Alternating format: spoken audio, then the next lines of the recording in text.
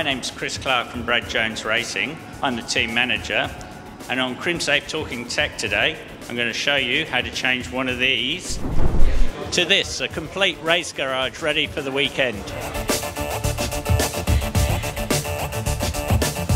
Okay, so as you can see, we've got 3 garages to set up for this race meeting. We have our BOC, Lockwood Racing, and we have our Wilson Security Racing team. When we get here, everybody's got a role. We have a pre-planned way that we go about it, and each person knows exactly what they've got to do, whether they're laying the floor, setting up the gas bottles, or putting up the PlayStation, aerials for the telemetry. So it's a very organised thing, even though sometimes it might seem like a bit of chaos.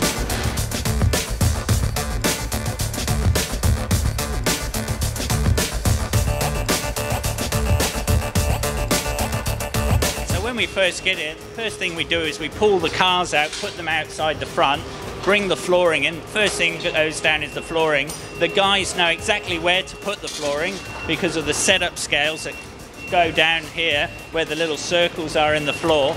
Also, we do a plan prior to getting here. Each round, we know exactly the sizes of the garage because over the years, we've basically measured up every single garage in the series so that we know what to expect when we get here. So basically each individual panel is numbered, so as we put the walling up, the guys follow these plans, and on the back of each panel it has a number, and that coincides with where they place it in the garage.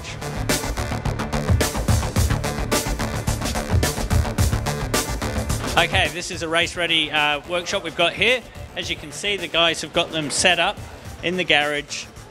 So when we go out during practice, the cars will come in, nose in. The guys have got the bottles here so that they can jack the car up, change the wheels, do any setting changes we need to do.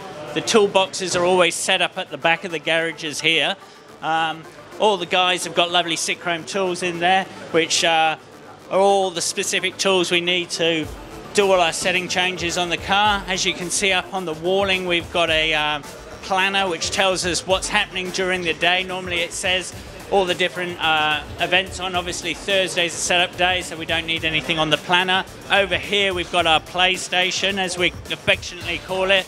This is where we get all our data during the race, and we can monitor what's going on in the car with all the sensors that are on the car.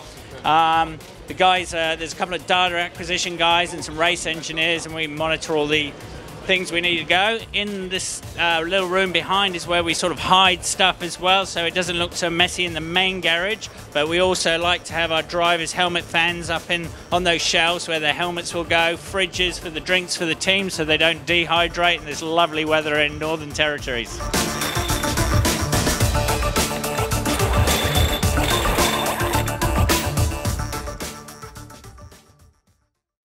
Buying security screens? Most Crimsafe lookalikes can pop out in just a few seconds, but the real Crimsafe doesn't, thanks to its patented screw clamp. Cheap lookalikes can pop out because they're only held in with a piece of plastic. But Crimsafe's screw clamp locks the mesh and spreads the impact.